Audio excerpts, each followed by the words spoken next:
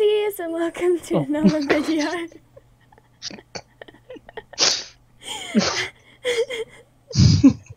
Today I'm here with Manny. So dude. Right, the week started on a really bad... Oh my god, I should have started it with a creepy voice. Hey YouTube. Hello Popsies, and welcome to another video. I am not as good as Shane Dawson. Anyway, as you can tell, this is going to be inspired by Shane Dawson, and this is going to be creepy stories of our past. And I am here with Manny because he is one of the only friends that believe me when I say my house is fucking haunted. It's haunted. I'm a witness. Yes, you are. Anyway, so we're going to start with one of my stories, and the first story I'm going to start with is my grandmother. Right, so my grandmother died a year before I was born, so keep that in mind. I had no references of her, I had no idea what she looked like, and around my 10th birthday or 8th birthday, I can't remember exactly, I woke up in the middle of the night, I sat up and I just looked around and I saw this silhouette of a person just sitting at the end of mine and my mum's bed, because I shared a room with my mum and I shared a bed with my mum, which is kind of embarrassing now that I think about it. I was 8 or 10. Yeah. Anyway, so there was just this woman at the end of my bed, and my grandmother wasn't English, so she didn't know how to speak English, she didn't know the language. So she wasn't talking, she was just sort of sitting there looking. And I had no idea who this woman was, but I didn't feel afraid. I was more calm than anything around this woman. And then she just sort of looked at my mother, looked at me, and then put her finger to her lips shh. And so after that I just laid down and I nuzzled close to my mother. I don't know how I didn't think anything of a woman being in my house, but I just didn't. I just nuzzled close to my mother and I went back to sleep. And then in the morning, I went up to my mum and I said, "Mum, who was that woman?" And my mum got really confused and really quite worried.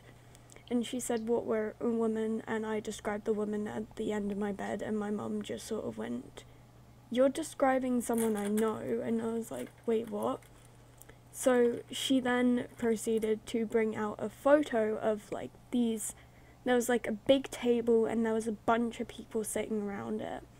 And I pointed to one of them and I said, "That's her." And my mum just sort of froze up and said, "That's my mother." And so, yeah, I believe that the woman I saw was my grandmother. And yeah, that's all that's to it to that story. I just remember seeing that old woman at the end of my bed. So yeah, Manny, your turn to tell a ghost story. That was a very interesting story. And one that was quite interesting, involved your mother in it, and how you freaked her out. My mum believes that my nan is actually her guardian angel and going to protect her. So when I told my mother, she wasn't really scared. Well, she was that's more just confused. Nicer way of thinking of it. Alright, so okay, just bear with me with my story. Some bits may come across as confusing or really long, but I'm going to try and keep it short and simple, and then I'll iron out the details as I go along. So basically, first of all, I'm going to point out that I am not a religious person. I don't believe anything about God or anything like that. I was brought up Muslim when I was born, and in Islam we don't believe in ghosts, but we do believe in evil spirits called demons, like the jinn, stuff like that. But those kind of spirits are something that we believe that can never cross to our world, and that's why ghosts and spirits in the Islamic world doesn't exist to us, but they exist in a different world. So I'm just pointing that out. I don't believe in any kind of religion or anything. I don't belong to any religion, but I'm not skeptical of ghosts and demons purely because of the experience that I had when I was a child. So here's how the story goes. I was probably around the ages to 6 or 8. I was alone at home with my grandmother, and my family were out visiting relatives. My sisters were in school. So at the time, my grandmother was very sick. She was very sick. She was saying like all sorts of things. She says she sees things a lot, and basically her sickness, she had like an organ failure, and she was on very strong medication. So she'd said a lot of things while she was bedridden for days. And this one particular day, she was moaning louder than she normally does because she's constantly in pain. Her sickness, her whole body was in pain. But this was like, this to me, as a curious child, sounded more of a crying pain, like she was scared of something. So I entered the room. Basically, I was in the room next door watching cartoons, watching Bambi, believe it or not, because I was that old. And I walked into the room, and my grandmother has her eyes closed. She was shouting in Arabic, "Go away, go away," and at the time, I didn't understand a lot of Arabic. I asked my mum what the word meant, and she said it means "go away." I asked her that because I was wondering what she was shouting at the time, but that was like after everything happened. So basically, back to it. I looked at the cupboard across from her bed, and I just see a black figure, a dark figure. It was like half human, half monkey dog thing. Like I couldn't make out any features because it was a very black, dark figure, and it was sitting on top of the cupboard like it was some sort of animal, and it was just staring at my grandmother. And I didn't proceed to investigate what it was. I looked away from it, and when I looked back, it was gone. And my grandmother continued to moan and all the things that she did that day.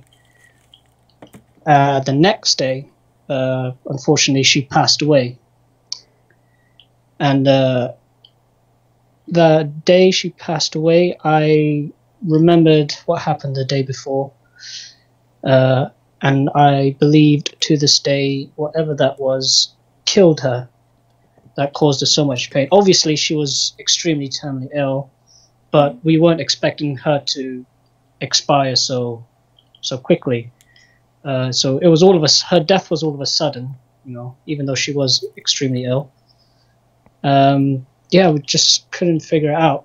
And so I told my mother what her last words were. What I last heard from her when I was in that room with her. I never told this fully explained to my parents at the time. I told them like later on, years later, what happened that day. And because to me, it felt like a dream, but I remember it as if it actually happened. So it kind of doesn't feel like a dream. Like memories you have as a child that feel like a dream that didn't happen, but you're sure that did happen. It was one of those kind of feelings. So I didn't know if I could believe that it actually happened. But I have a feeling in my gut that I wasn't dreaming. And I probably may or wasn't seeing things, but I definitely saw something. And to this day, I believe that whatever it was probably scared because I couldn't tell that she saw, she could see it as well. I wasn't the only one seeing it. And it was the reason why she was screaming so much, because she saw this thing. And yeah, it was just so weird that that I possibly saw the same thing as her, and I would never know, to be honest, if she saw it as well, because she's unfortunately passed. So yeah, that's my story. Okay, so back to me, I guess. This one's gonna be short, but it's just what I remember. So, Manny can vouch for this. My bedroom is quite big. There's a 2-person bedroom, a king-size bed, and then there's a normal bed. That's my bed. One bed's for my mother, one bed's for me. I was lying on my mother's bed, on the end of it, facing the door, and the door was wide open. Like, there was nothing, like, closed the door or anything. It was wide open, something was blocking it from closing. And I did that on purpose because I didn't like leaving my room closed, because I hate my room. Anyway, so I was lying there, and then my brother from downstairs called me, and I was like, yeah, I'll be there in a minute. I looked up to the door, and I just saw this face, like, literally, my door is right next to the stairs, so it was, like, over the overhang, looking into my room with a wide smile and really wide eyes. And at the time, I thought it was just my brother pulling a prank on me and being creepy. So I literally just was like, what are you doing? And as I blinked, it went away, and I was like, what the fuck? So I got up, I went to the stairs fast to see if he was running down it, and the person was gone.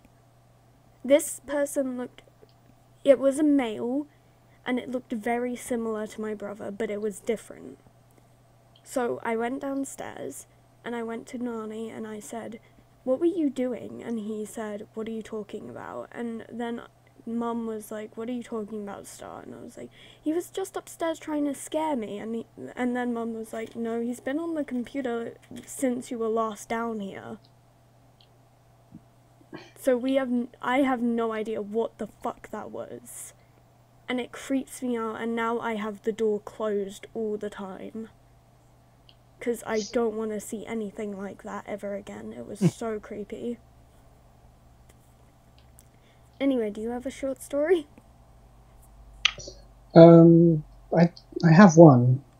This is not my personal experience. This is a story from a friend that told me that she had an experience with when she was younger. And it didn't happen to her as much, but to her cousin. So, this is basically, a story of a story. Basically, yeah. Okay. So I'm going to assume that you're all familiar with the Ouija board. Yes, Ouija boards. Yeah. So, her cousin owned one, and one day when they were having sleepover, how cliche of them to actually play with them. Quite a classic tale to set up a horror story. So basically,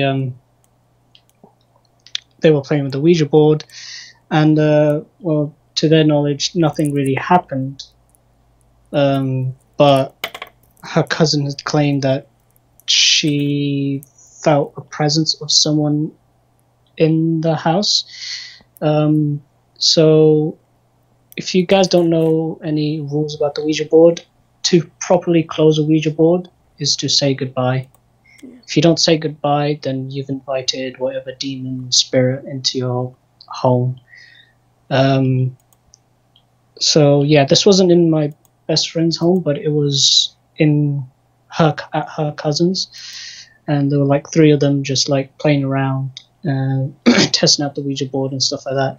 And probably after a few days, they were sensing strange things. Her cousin claimed that she'd seen shit in the mirror. She was too scared to go to bed by herself without checking like every corner of the house. And she hears stuff in the middle of the night, basically. Shit like that, all the usual stuff, noises. Yeah.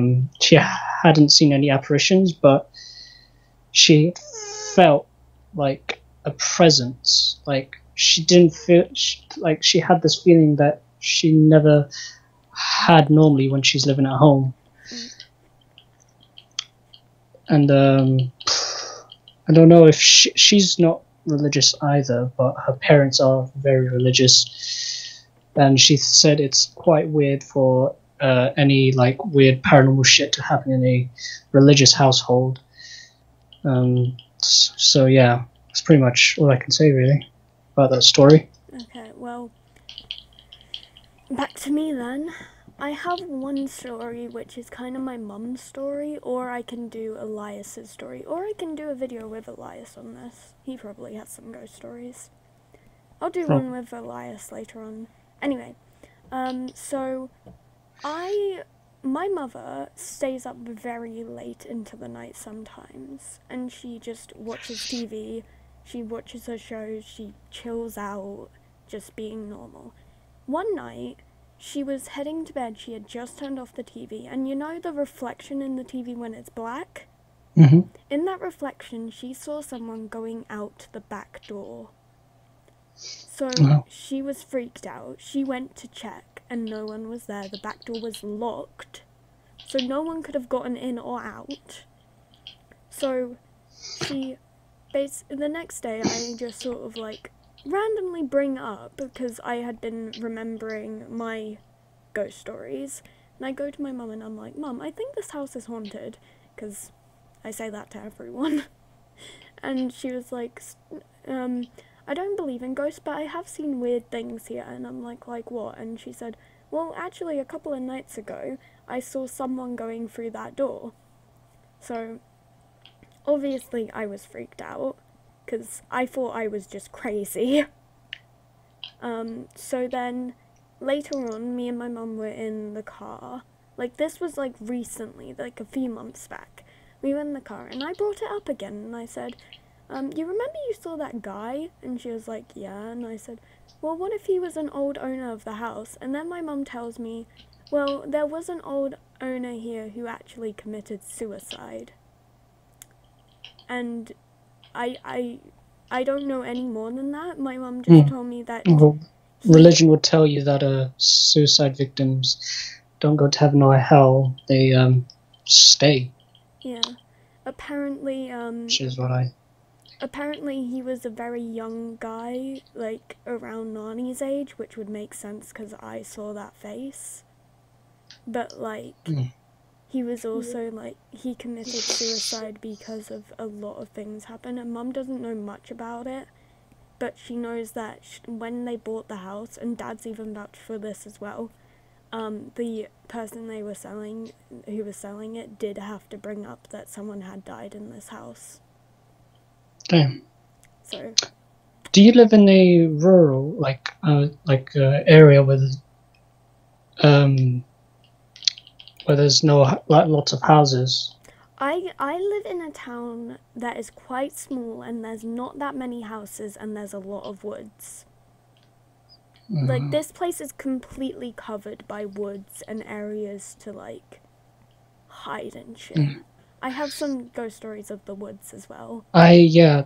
Like where I live now, ghosts aren't very common because I live near the city, so I live in an area where the houses are all like next to each other, built next to each other, so like very close to neighbors, stuff like that. So you always hear something during the night. Do you want to talk about Penelope, and I'll talk about Sally afterwards?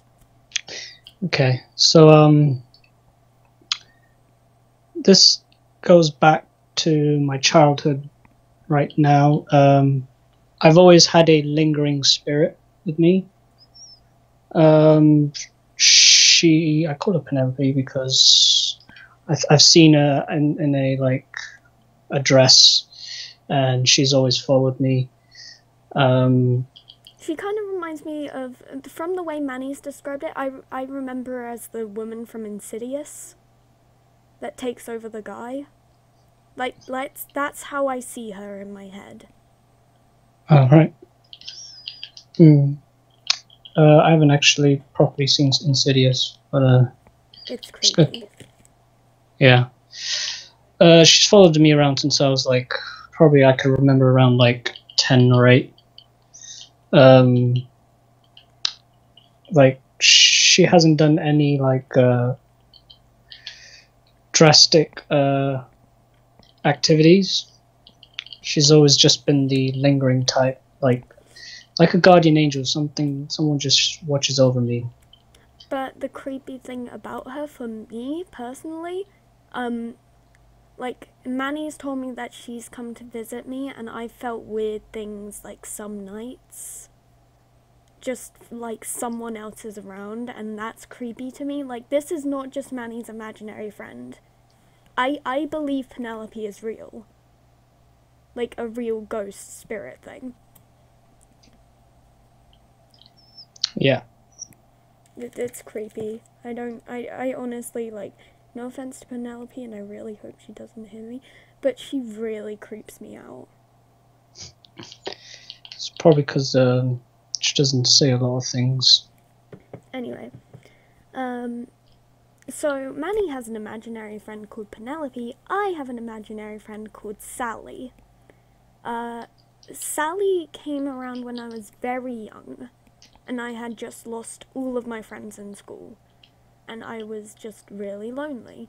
So one day, I just thought I felt someone, like, around me. And ever since then, I've just brought up this girl called Sally, and I've drew her. I have pictures from when I was younger where I drew her. I used to go into the kitchen holding someone's hand and said to my mum, "Mum, look, Sally's here." And, like, it was just odd to me that I could sense someone at a very young age, and even now I can sense her. And sometimes I can see her as well, just like for glimpses. I just feel her presence. I look up to where I think I see her. She's there for a split second, then she disappears. And then there's, like, one time I remember I had a dream. Like, when Sally came around, I had this dream of a little girl, and she was very scared and shaking and crying, and she looked like she had been beaten a lot. And I just put my hand out to help her up, and she grabbed it, and then she just hugged me down into water, and then I woke up. And I have no idea what that means. But I believe that little girl who was shaking and crying and everything, I believe that was Sally, and I believe that she was abused when she was alive. That's all I know about her. People are gonna think we're insane. Yeah. I've got one more story.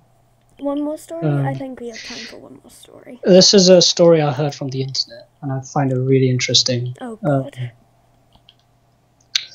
But it's basically about these two brothers that went to a hotel resort with their family when they were really young.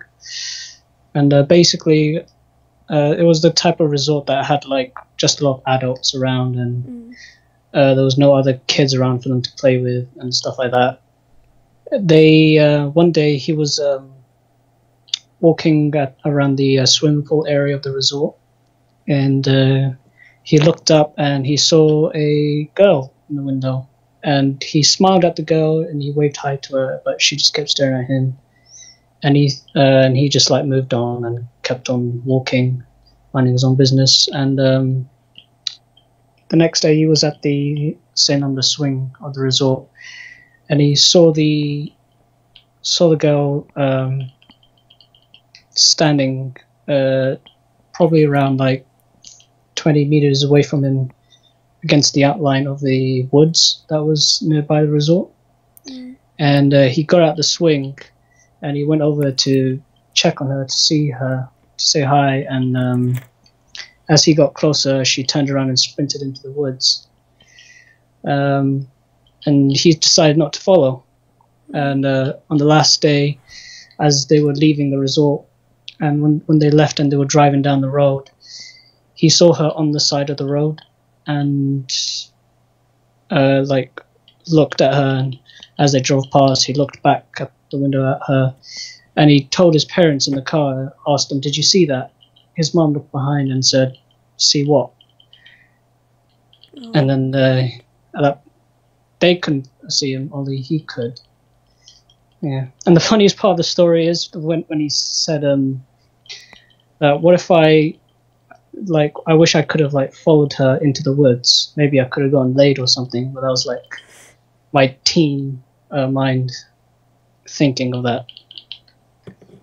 Well, like, I'll do one more story as well to balance it off then. And this one will be Elias's story, because maybe I should keep that.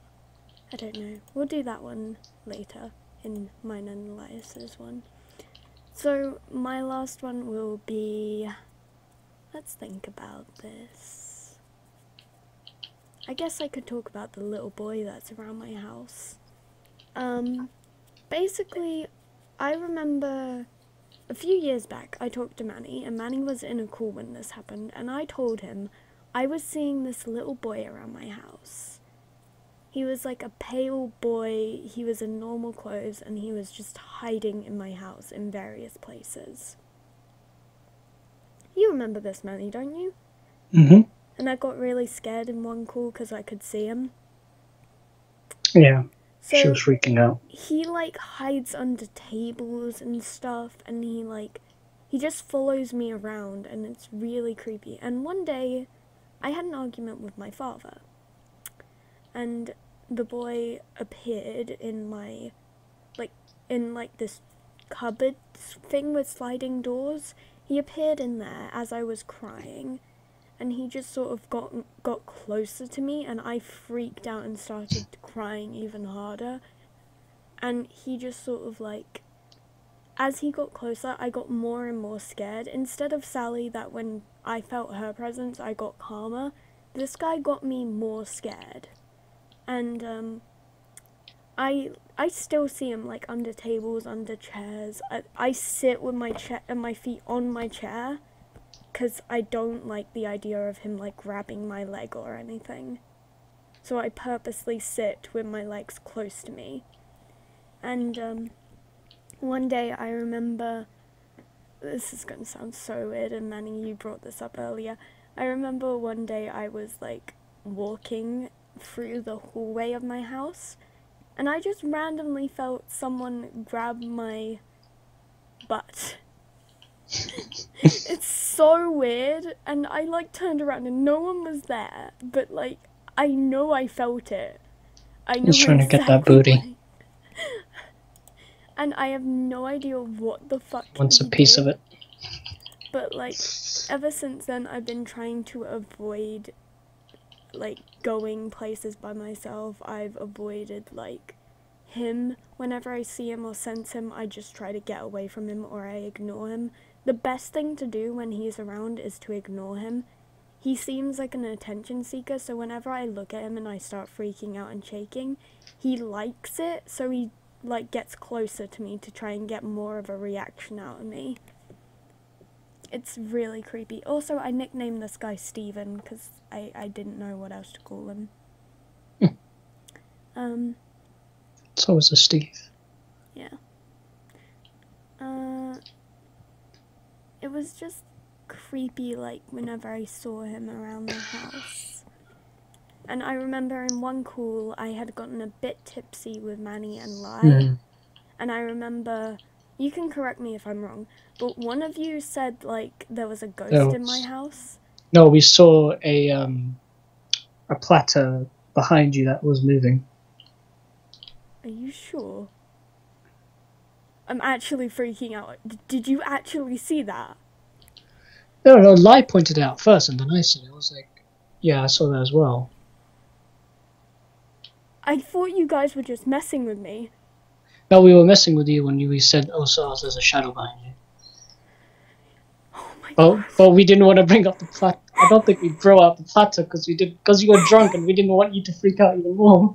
Oh my god. I'm being 100% genuine right now. I'm crying. Guys, if you think this is worse, imagine how she'd react if she was drunk. She gets very emotional. When you guys told me there was a shadow behind me, I turned around and I saw him, like, near the plates, like, just behind me on a chair, and I started freaking out.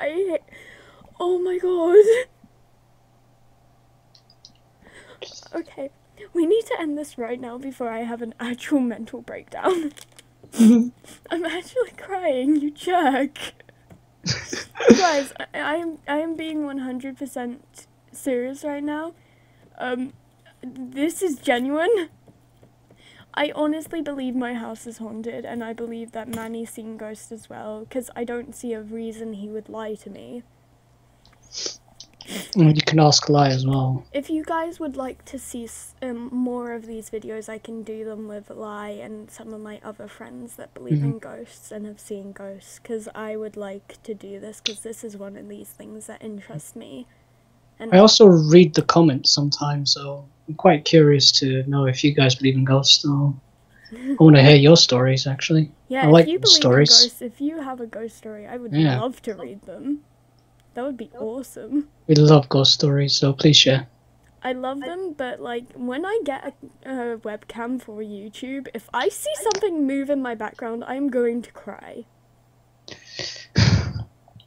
So yeah, tell me if you'd like to see another video of this. Thank you guys so much for watching. I love you guys. Stay safe in your house. I hope you're not being stalked by a Sally or a Steven or a Penelope.